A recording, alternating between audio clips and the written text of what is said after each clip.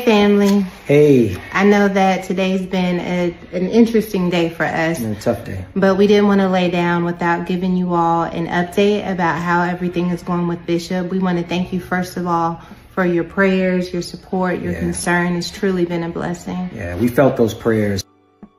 Hello everyone. Welcome to this page, to this channel. And well, just thanking God for Bishop T.D. Jakes. Health isn't something that somebody should or will joke about. It was very clear. Bishop T.D. Jakes happens to be the senior pastor or the presiding bishop of Potter's House, Dallas, Texas, United States. And of course, you could see his daughter and her husband, that is Pastor Mrs. Sarah Jakes Roberts, and her husband. Well, it's such, she said her dad is doing this, I will not lie, he's coming up.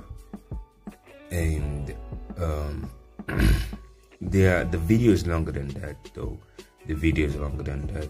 If you want to watch the video, it's on our page, on our Instagram page. And definitely, thank God that Bishop T. Jakes didn't die like that, because that is a painful kind of, way to die, you understand? And the truth about it is,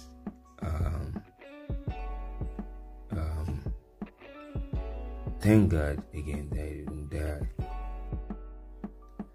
And well, Bishop T.D. Jakes have been, struggling in his health. Not just yesterday, what happened at the church service yesterday.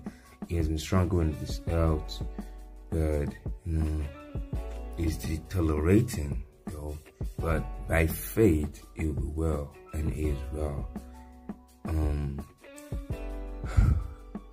I don't know what to say again, because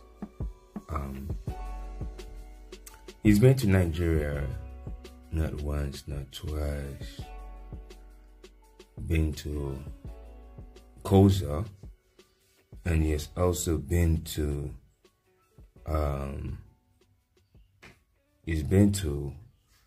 House on the Rock Church.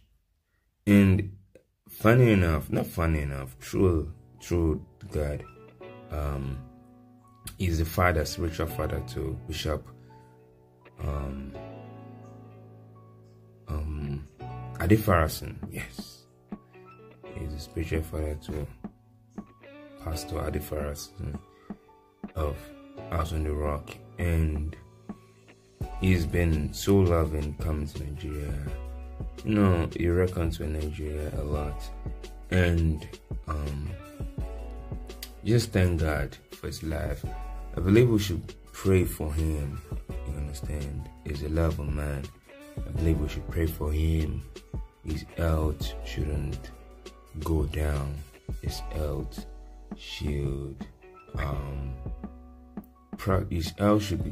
should be in good state, and no matter if it's God's will to take him, he shouldn't suffer to be taken. You understand? Because that way of he was shaking, and he said he lost consciousness and everything, and the old ministers in Potter's House had to gather around him and make sure that he's taken out and taken to be treated and for him to rest.